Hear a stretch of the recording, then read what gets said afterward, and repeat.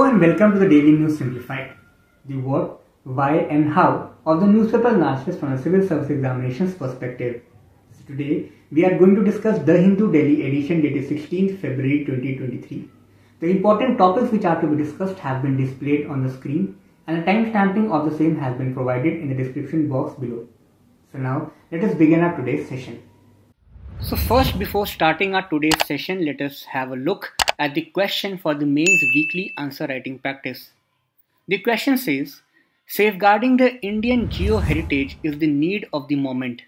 In the light of this statement, analyze the role of draft geo-heritage sites and geo-relics Preservation and Maintenance Bill 2022 in the protection of geo-heritage in India.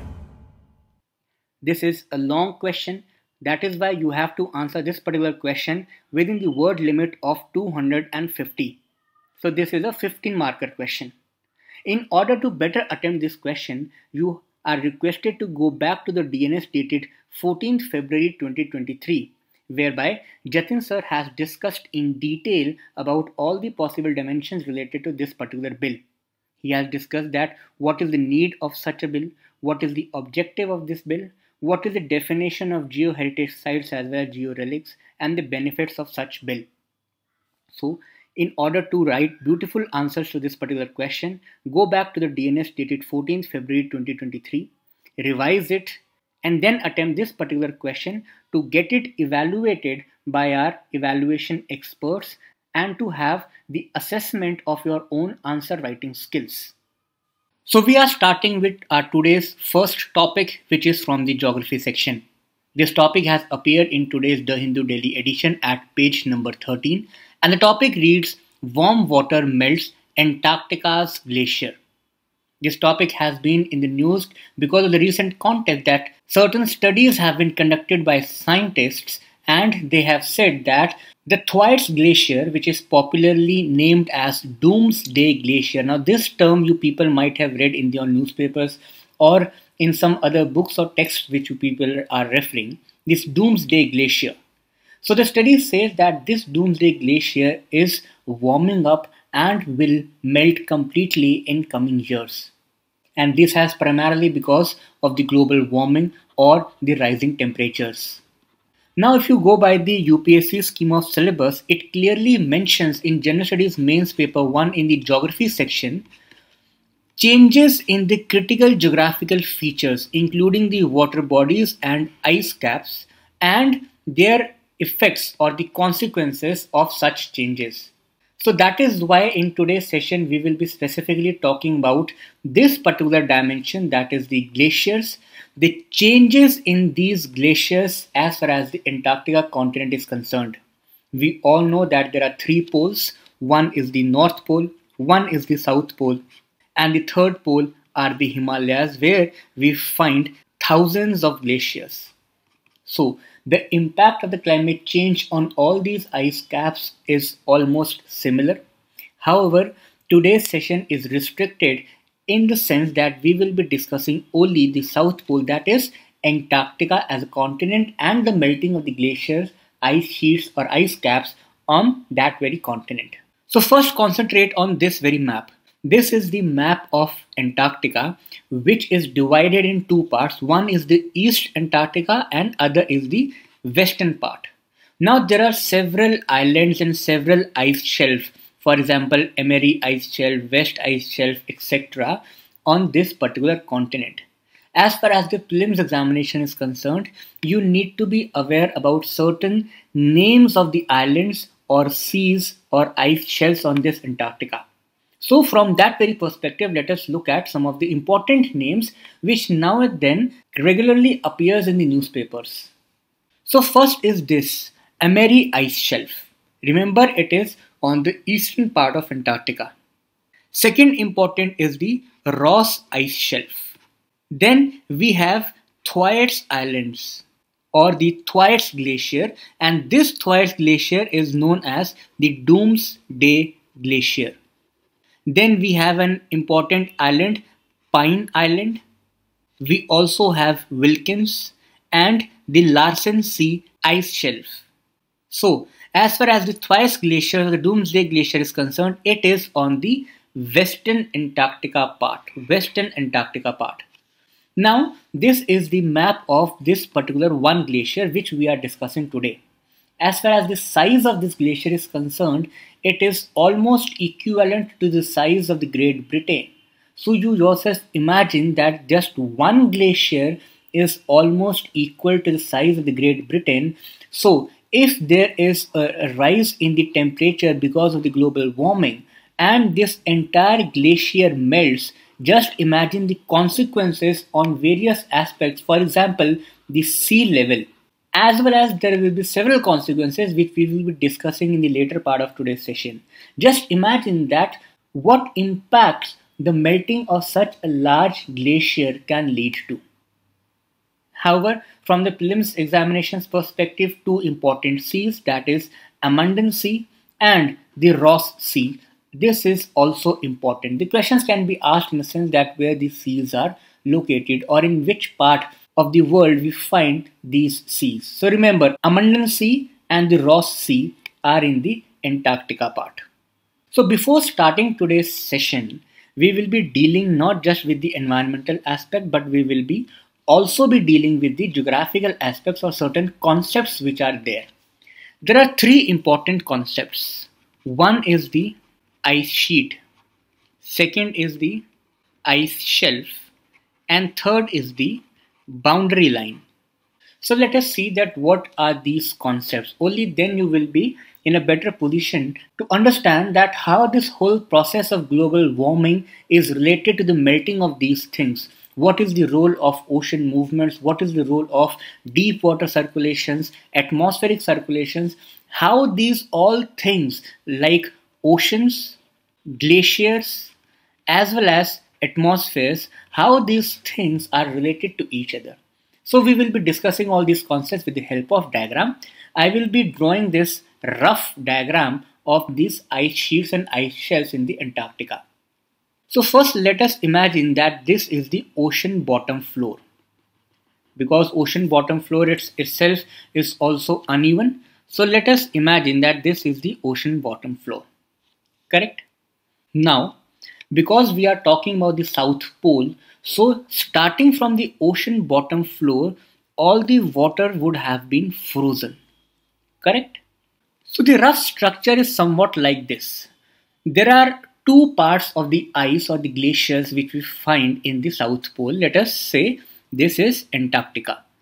So the first part is that part of the ice which is starting just from the ocean bottom floor and reaching up to the topmost surface which is visible to our naked eyes. Clear? So the glacier is present or the ice is present from the surface to the ocean bottom floors. And then there is an eventual outlet of this ice which is floating in the ocean water. Let us say that this is the ocean water. So the part of the ice which is floating in the ocean water, that part of the ice is known as ice shelf. So basically this part is the ice shelf and this part is the ice sheet. And the glaciers are also moving in this direction because these ice shelves are continuously fed by the glaciers which are moving in this direction towards the ocean water bodies. And this is the floating part, this is the rigid part. Is this clear? So this is the ice sheet and this is the ice shelf. Now there is one line, this particular line, which is dividing this floating part and the part which is continuously attached to the bottom floor. This particular line is known as boundary line. And the zone between this ice sheet and the ice shelf, that is between this part and let us assume this part, beyond this there is an ice shelf. So the zone between the ice sheet and the ice shelf is known as the boundary zone. Okay, so this part is clear to all of you. Now let us see what happens. Now we all know that there is a global warming which is going on across the world. Various reports, for example, IPCC, UNEP, etc. have confirmed this fact. Because of this global warming and greenhouse effect, there is an average increase in the temperature at all the parts of the world, correct? Because of this rise in temperature, the ocean waters are also warming up. And if there is an ocean warming, that means that the ocean currents are also warming up. So what will happen is that because of the warming of this ocean water, there will be the melting of the ice shelf. This ice shelf will start melting. However, this is not of the major concern as far as the immediate context is concerned. The reason being, this ice shelf is already floating in the ocean. So its melting will not drastically increase the sea level. Okay, its melting will not drastically increase the sea level because it is already floating in the ocean water. But what will happen is that let us assume that this ocean water is moving towards this direction. This is the warm water. It will expulse the cold water outwards. So the cold water will be moving towards the ocean. The warm water will be moving towards the ice or the ice sheet part. As soon as the ice shelves will melt, this will recede. Okay, so just imagine that earlier the ice shelf was here. Now it has melted and new ice shelf has receded back. Okay. Similarly, with further melting, the ice shelf has receded back. And a time will come when this warm water will hit this particular boundary line also. Okay. Now, if this boundary line is hit by the warm water, this boundary line will also start receding. Earlier it was here, now it has receded to this part. Eventually it will recede to this part, and a time will come when this whole boundary line will be melted and whole this ice sheet, which earlier was not floating in the water, now will be in the ocean water. And because of the melting of this ice sheet, there will be drastic increase in the sea levels. So in the previous DNS, we learned about deep water circulations. If you people have not seen that DNS, so I request you to go back to that DNS.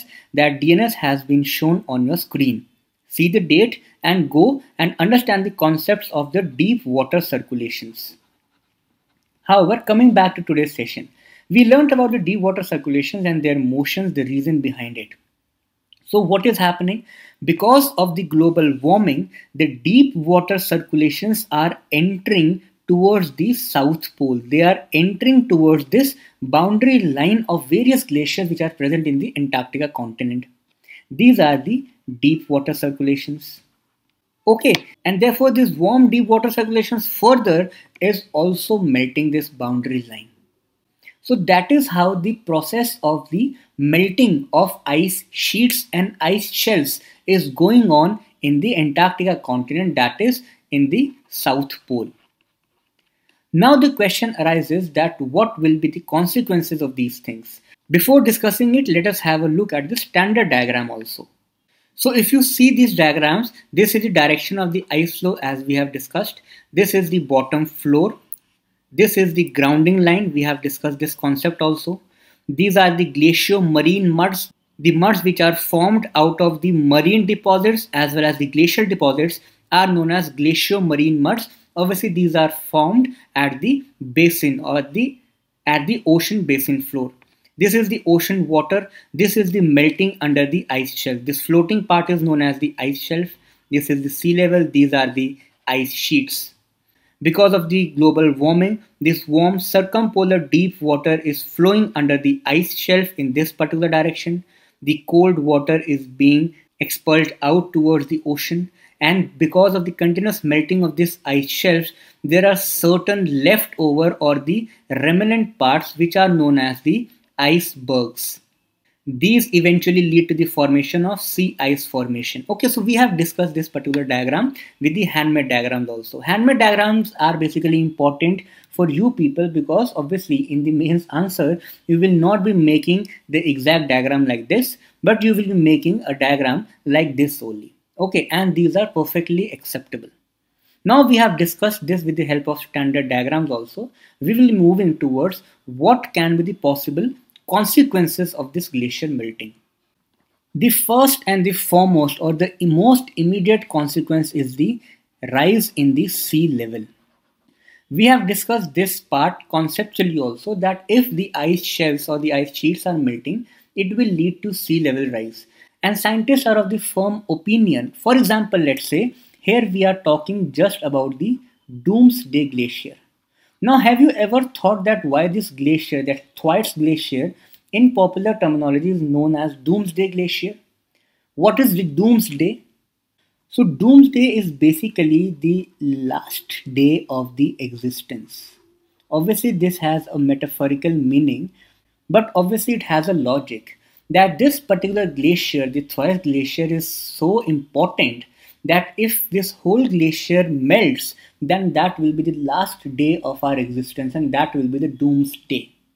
Why it is known as Doomsday? Because scientists believe that if this complete glacier melts, just this one glacier, there are several hundreds and thousands of glaciers across the world, but just one glacier, that is this Thwaites glacier, the Doomsday glacier, if it melts, just this single glacier can lead to increase in the global sea level by more than half meters.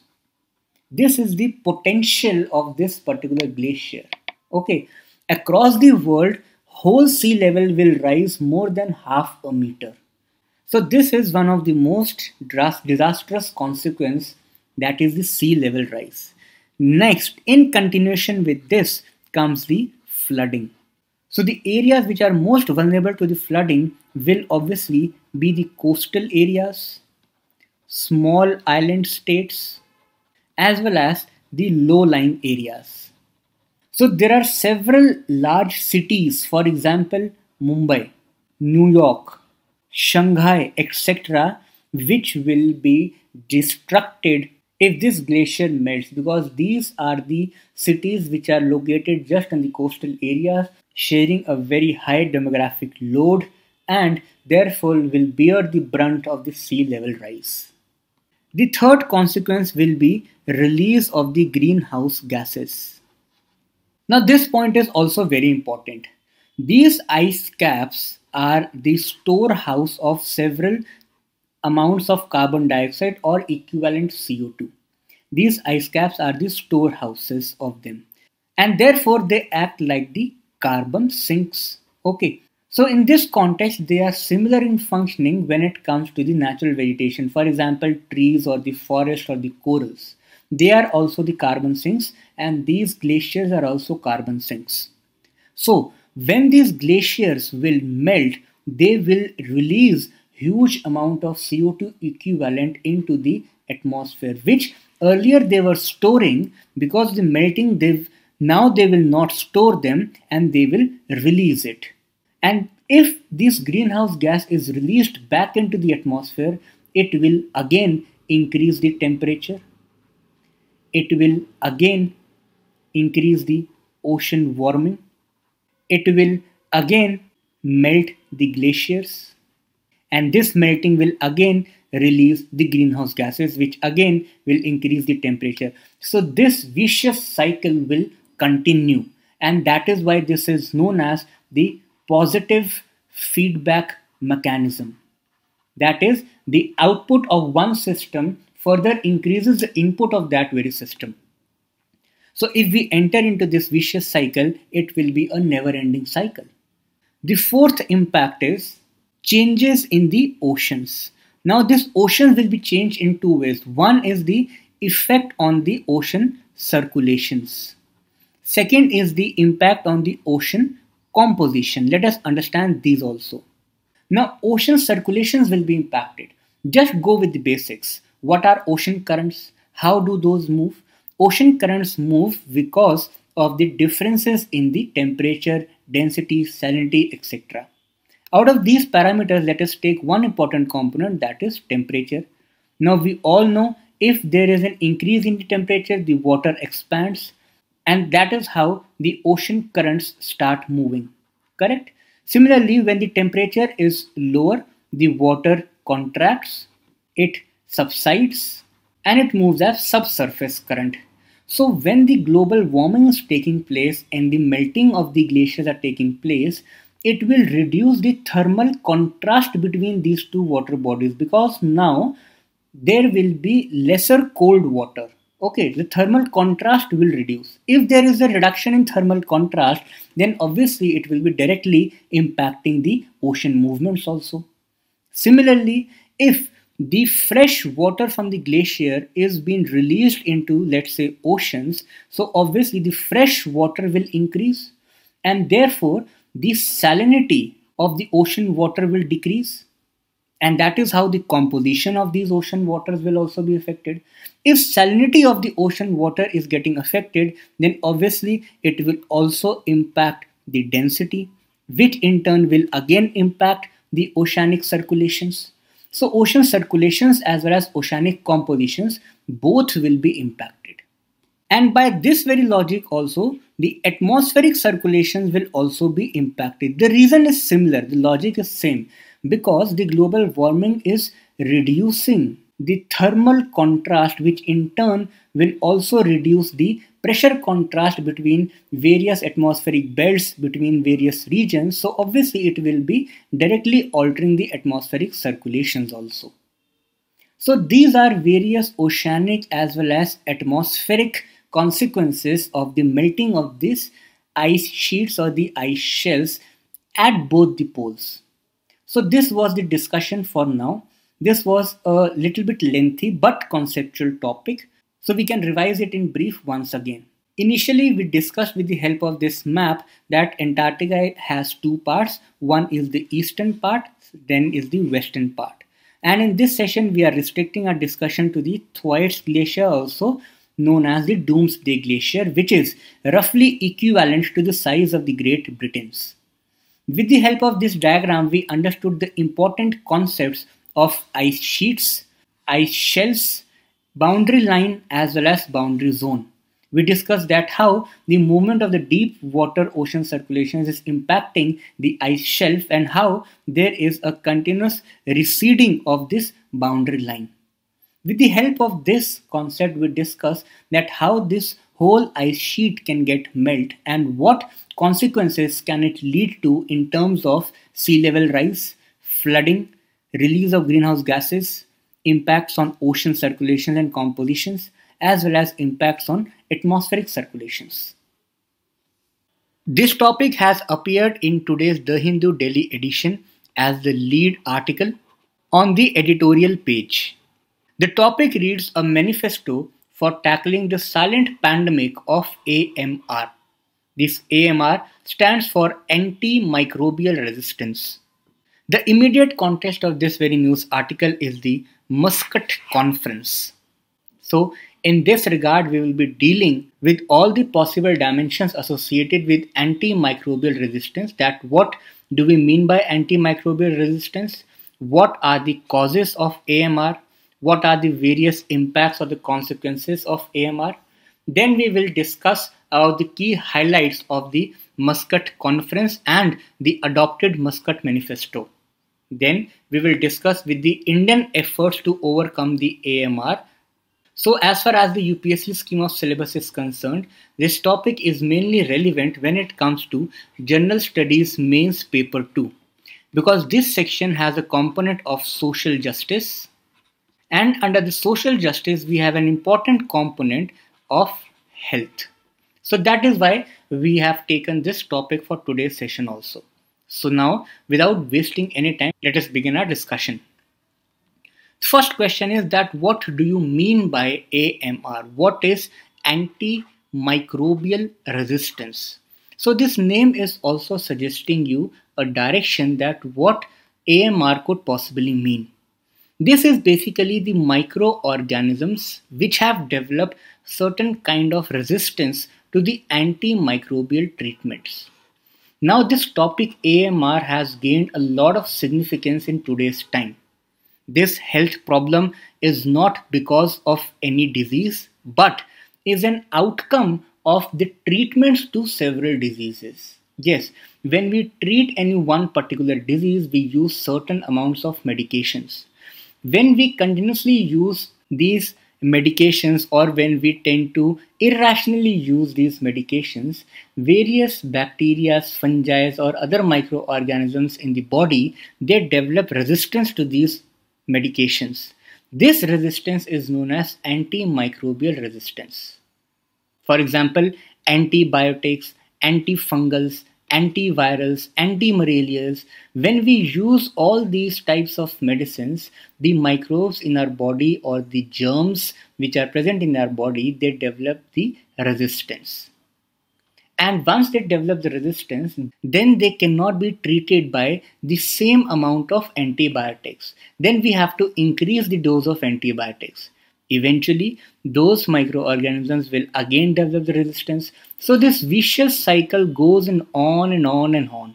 And that is why at one particular level, these microorganisms themselves become super bugs, that they develop resistance to virtually all the types of antibiotics or medicines, even the strongest medicines. So this is known as the antimicrobial resistance. Now we shall discuss that what are the various causes of AMR. First is the misuse or the overuse of several antibiotics or medicines. This can be due to several factors. For example, let us imagine our villages. Still, in several villages across India, the doctors which are present, they are not really doctors. They do not have any professional degrees. They are just fake doctors who are also known as quacks. And just with their own experience, which is not at all scientific in any sense, they provide certain prescriptions to the patients who come to them. More often, they are very wrong prescriptions. They are very strong medicines. More often, they prescribe the use of steroids. So this wrong prescription generally develop the antimicrobial resistance. The second important factor is the COVID-19. In the backdrop of COVID-19, almost every person has taken certain amount of antibiotic or the irrational combination of certain amount of medicines. This problem is very true in the far-flung areas, in the rural hinterlands, in the tribal areas where they do not have access to the scientific medications as well as doctors. So this COVID-19 pandemic in a way has also increased the AMR in our body. The third component is the overuse of these medicines in different sectors, for example, agriculture or dairy. For example, if we are using a lot of pesticides or fertilizers in our agriculture while growing crops, so the components of those fertilizers get transferred to the food, which again gets transferred to the human body. Similarly, the medicines which are provided, for example, to the cattle are also transferred to milk, which eventually find its way to the humans. So eventually everything ends in the human gut and they develop antimicrobial resistance. The second important component is the incomplete course or the self-medication. Many a times you people have also witnessed this on yourselves or in your family also, that when we fell ill, we immediately go to the doctor and then we take certain medications from the doctor.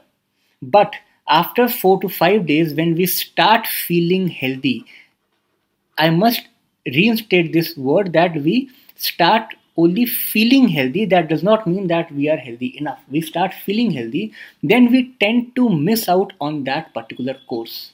When a lot of medicines are provided by a doctor, they are in a certain standard combinations, they are in certain ratios, which you and me are not aware of.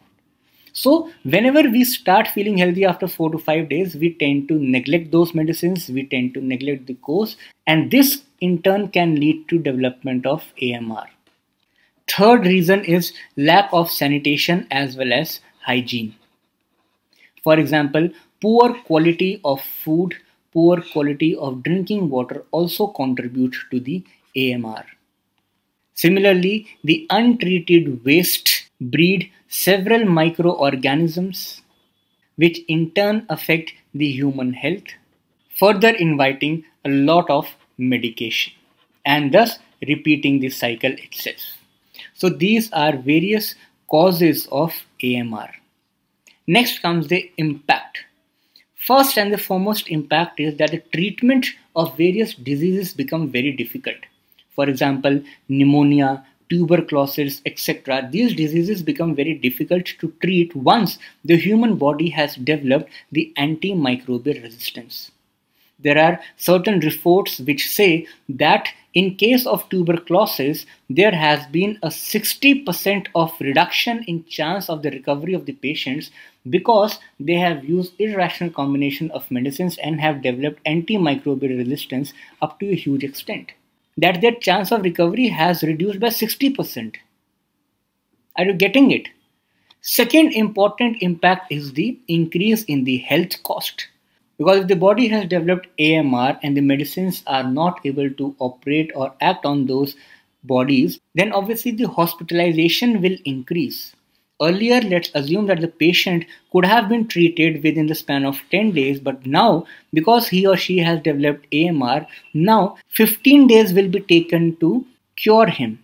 And that is why this increase in the 5 days will eventually hit his or her own pocket. So the health cost increase because of the increase in hospitalization as well as the later recovery. According to World Health Organization, out of the 10 most severe health hazards across the world, AMR is one of them. And this very report also says that in 2019, around 4.5 million deaths across the world were reported in association with the AMR. That means AMR had certain role in 4.5 million deaths across the world. So you yourself can imagine the severity, the intensity of this very pandemic. The third impact is the rise in the communicable diseases.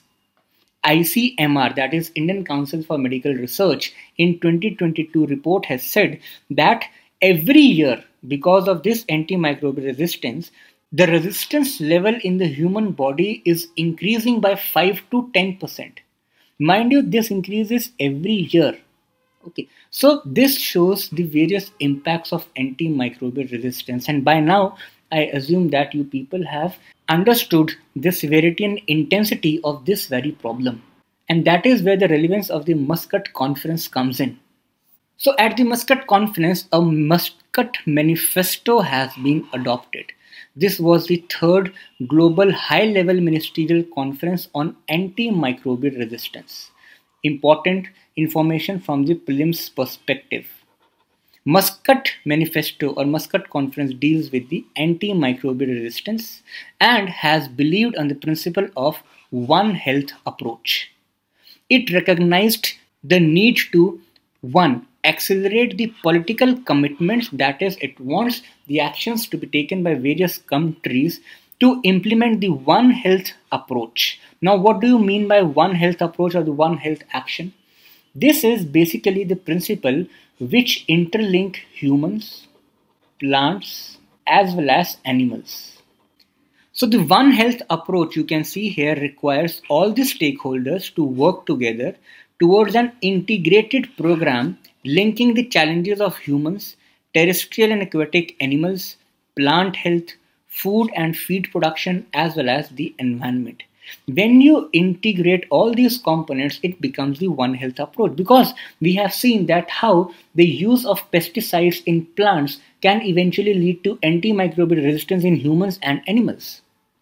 So this was the first need. Second, it has also recognized the need to address the impact of AMR not only on the humans but also on the animals and in the areas of environmental health, food, security and economic growth and development. Therefore, it has focused on 3 important health targets with clear-cut timelines. The first is to reduce the total amount of antimicrobial used in agri-food systems at least by 30 to 50% by 2030. Okay, so one target is for the agri-food systems, reducing it by 30 to 50% by 2030. Second is eliminating the use in animals and food production of antimicrobials that are medically important for human health. And third is to ensure that by 2030, at least 60% of overall antibiotic consumption in humans is from the WHO Access Group of Antibiotics. So these were the certain targets and the principles which were adopted in the Muscat Manifesto. Now we should also look at what are the various efforts or the steps which are taken by India to overcome the AMR. So there are 5 important steps. One is the National Action Plan on Antimicrobial Resistance, which was between 2017 to 2021. It specifically focused on hand hygiene, sanitation programs, for example, Swachh Bharat Abhiyan, Kaya Kalp, and Swachh Swasth Sarvatra. Further, this National Action Plan also focused on the One Health strategy with the goal of incorporating all the stakeholders. And as we all know, that community is the basic foundation for the success of any specific program or policy. That is why this National Action Plan also focused on increasing the community awareness about healthier and better food production practices. The second important step was the National Health Policy of 2017, which provided for the specific guidelines regarding the use of antibiotics and limiting the use of them. Further, it also provided for the scrutiny of the prescriptions to assess the antibiotic usage in hospitals and among the doctors also. But the question is, are we able to implement the policy objectives of National Health Policy in 2017 or not? Are we scrutinizing enough the prescriptions of the doctors or not? The third effort which India has taken is the AMR Surveillance and Research Network, which was established in 2013 with the goal of gathering data and identifying the trends and patterns in drug-resilient illness throughout the nation. Further, India has committed to strengthening the surveillance and reporting of data to the WHO Global Anti-Microbial Resistance and Use Surveillance System, which is also known as GLASS. This information again is also relevant from the prelims examinations perspective because the question can be asked about this particular acronym, that is GLASS. So it deals with the antimicrobial resistance, the program of WHO. Fifth, India also plans to strengthen the private sector engagement and promoting the research on newer drugs. So these are various efforts, but still we must have certain way forward also because challenges still exist. Despite all these programs and schemes, the challenges exist and we are facing the brunt of it. So what should be a way ahead strategy? First is the constant monitoring of antibiotic consumption, which forms the part of scrutiny. Identifying the types and quantities of the antibiotics being used. Second is the policy actions to reduce the usage of antimicrobials in the agri-food systems. Because the scientific evidence proves the fact that lesser the use of antimicrobials, the lesser will be the chances of the development of their resistance. Third is, as we have understood that there is a need for surveillance, so that is why WHO's GLASS platform, which we have discussed above, that must be used to its fullest potential. No use of antibiotics for the growth promotion in animals and regulatory and policy actions to stop the use of antibiotics in the animals that are important for human health. Further, more government investment must be done in research and innovation for new antibiotics, exploring the use of vaccines to prevent certain infections due to AMR, with special focus on combating tuberculosis and drug-resistant tuberculosis. So this was again a lengthy topic. Let us revise this topic in brief once again. Initially, we discussed that what do we exactly mean by antimicrobial resistance, and we see that how certain microorganisms as a reaction to certain microbial treatments become superbugs. Then we discussed that what are the various causes of AMR. These causes were misuse or overuse of certain medications, incomplete courses of those medications, lack of sanitation and hygiene, as well as untreated waste. Then we discussed the various impacts of AMR on humans, which were in terms of difficult treatment, increasing health cost, and increase in communicable diseases. Then we came about the certain targets and principles which are adopted in the Muscat Manifesto. The important targets were related to the agri-food systems, that is to reduce the antimicrobial usage in these systems by at least 30 to 50% by 2030, as well as to ensure that by 2030 at least 60% of overall antibiotic consumption in humans is from WHO access group. After this, we saw the Indian efforts to overcome AMR in terms of National Action Plan on Antimicrobial Resistance, National Health Policy 2017, AMR Surveillance and Research Network, India's commitment towards WHO Glass Platform, and India's effort to strengthen private sector engagement. And in this line, in the last, we discussed that what can be a way forward or the strategy ahead which can help us to achieve the goals which are outlined in the Muscat conference. Now, this topic has appeared at page number 2 in the brief section. The topic reads, at Khajuraho, an exhibition on repatriated artifacts. Now, this is a very short news article which has appeared in the context that recently the government is taking certain efforts to prevent the illicit trafficking in antiques. As part of this effort, the government has planned to exhibit 23 repatriated Indian antiques in the G20 Cultural Working Group. The stories of these artifacts will be narrated in the virtual reality mode by the 900-year-old parrot lady of Khajuraho. Now, from the UPSC examinations perspective, this topic is relevant from the prelims as well as the mains section. The questions can be asked in both the papers. For example, from this context, we get a very important factual information, that is the sculpture of parrot lady. And this belongs to the temples of Khajuraho. So you have to remember this particular thing. Such types of informations are very relevant and very handy when it comes to the prelims examination. But in today's session, we will be discussing in detail about the Khajuraho temples, their historical significance, their architectural design, their structures, their construction materials, etc. So now let us begin this discussion. These Khajuraho temples were built during the Chandela's dynasty, so keep this thing in mind. One important thing which you should know, and most of the people get confused, is that Khajuraho is not just one temple, it is basically a group of temples. There are various groups of temples. Okay, so it is not one temple. And therefore, because there are several temples, so different temples are attributed to different schools of thought. There are certain temples who are devoted to Vaishnavism, certain other temples are devoted to Shaivism, and there are also the Jain temples. That means that these temples are not restricted, because there also exist Jain temples. So this Chandela dynasty reached its apogee between 950 to 1050 AD, and this is the very time of the construction of these temples.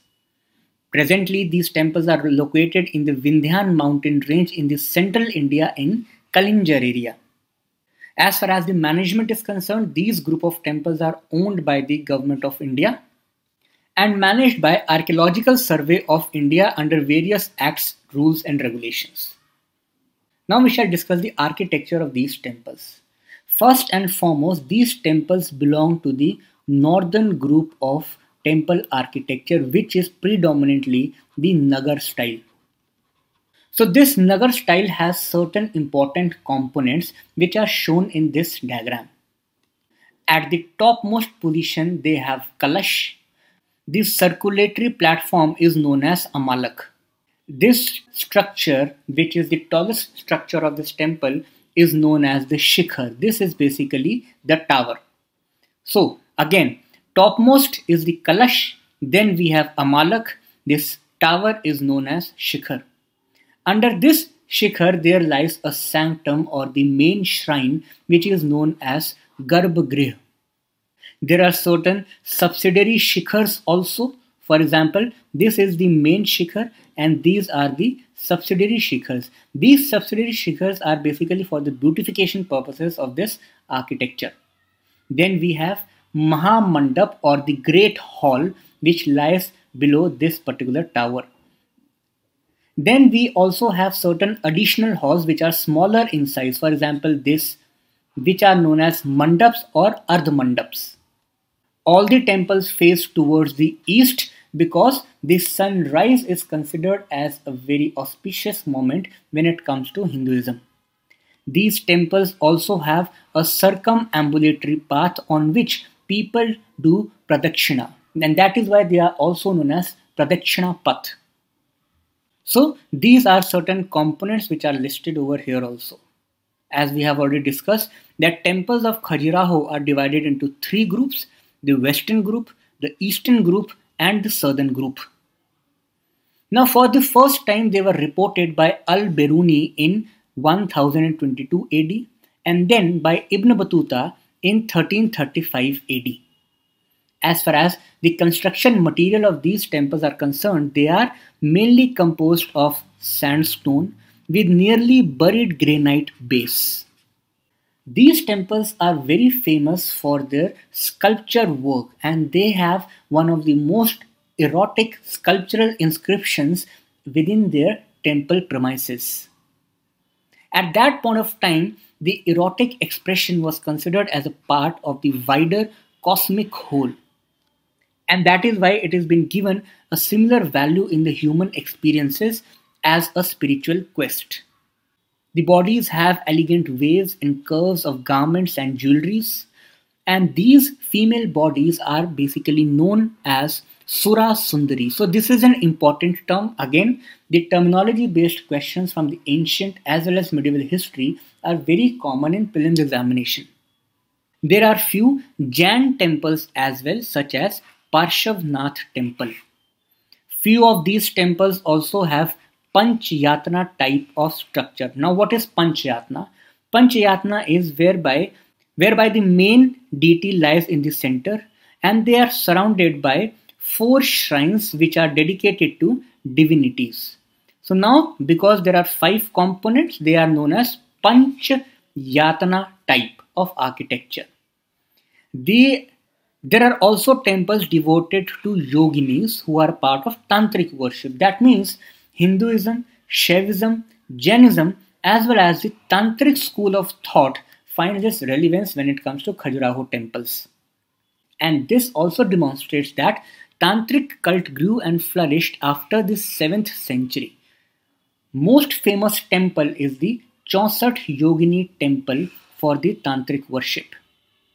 These temples are so elegant and they have so much of historical significance that they have got the status of the UNESCO's World Heritage Site in 1986. So again, have a look at the architectural beauty of these temples. And these were the certain key facts related to the Khajuraho temples which are relevant in prelims as well as the mains examination.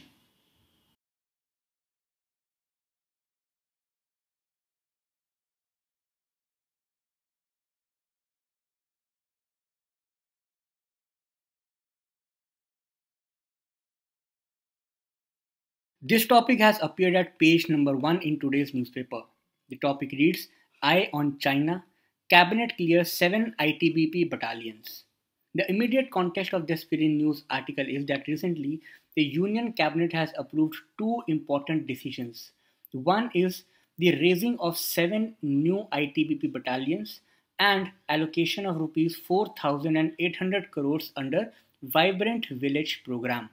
Now, these steps have been taken in the backdrop of the recent rises in the skirmishes between India and China.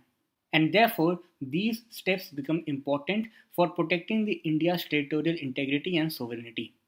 In this regard, from the examinations perspective, we will be dealing with two important things. First is certain key facts related to the Cabinet Committee on Security as well as the Vibrant Village program. These key facts are relevant as far as the prelims examinations are concerned. Second important thing which we will be dealing with is about the I.T.B.P as a whole. Because UPSC in its General Studies Mains Paper 3 in the section of Internal Security mentions an important component, that is the structure and mandate of various forces. So in today's session we will be dealing with various structures and the mandates or the tasks which are assigned to the I.T.B.P. So let us begin our today's session.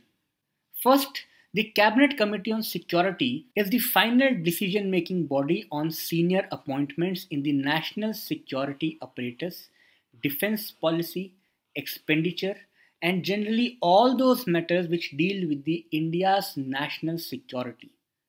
So that means it is the topmost body dealing with the security measures of India, and that is why its composition comprises of one Prime Minister of the India, who is the head of Cabinet Committee on Security. Very important. Second, Defense Minister of India, Home Minister of India, obviously because they are also dealing with the defense services, Home Minister because they are also dealing with the internal security and law and order issues. Fourth, Finance Minister because to run all these things you obviously need finance.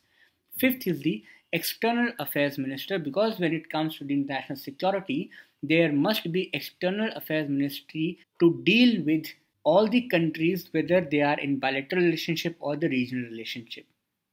In addition to these ministers, Cabinet Secretary, National Security Advisor, as well as the Defense Secretary are also the attendees of the meeting. So keep these things in your mind. These are the factual informations related to Cabinet Committee on Security. Second important thing this news article mentions about the Vibrant Village program. Now be very clear that this program is not spreaded across whole of the India. This is restricted to certain areas which share the northern land border. So the villages which are in the border areas and that too on the northern border areas will get the benefit of this very program. The aim of this program is to create the various job opportunities to curb the migration of the local population. It is a centrally sponsored program basically focusing on the local employment, skill development, as well as the entrepreneurship. Now, last we will discuss about the I.T.B.P. The motto of this Indo-Tibetan Border Police Force, Shaurya, Dridhta, Karmnishtha, that is courage, determination, and beliefs on the action. So as the name is clear, Indo-Tibetan Border Police Force. So the prime areas of operation of this police force is the Indo-Tibetan border. Basically, our country believes in one border, one police force. So this is basically done to ensure the specialization and experience of various police forces on their own territories. Okay, so if one police force is deployed at one particular border, they will come to know about the various challenges, their topography, various areas through which insurgents can attack, various hotspots. So being located at a particular location increases the specialization and experience of that particular force.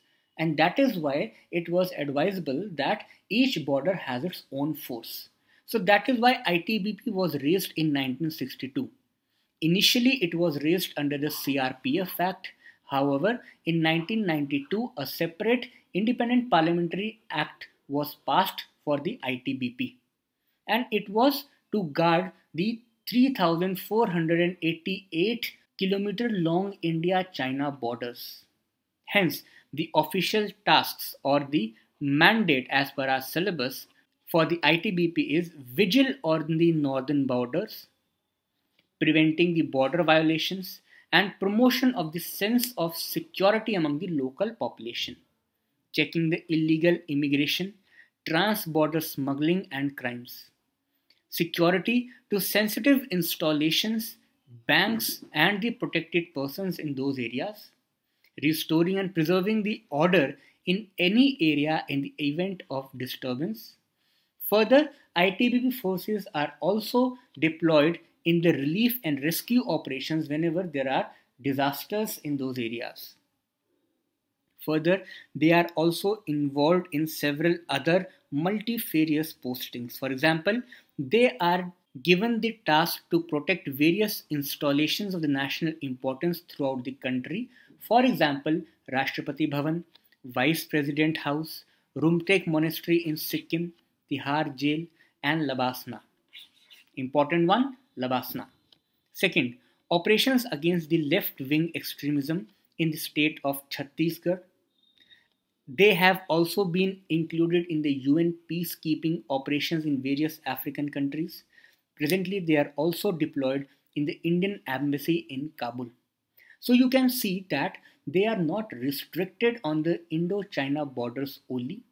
They are also deployed in the overseas operations, including the peacekeeping operations, as well as protecting the Indian territories in the foreign lands, for example, Indian embassies.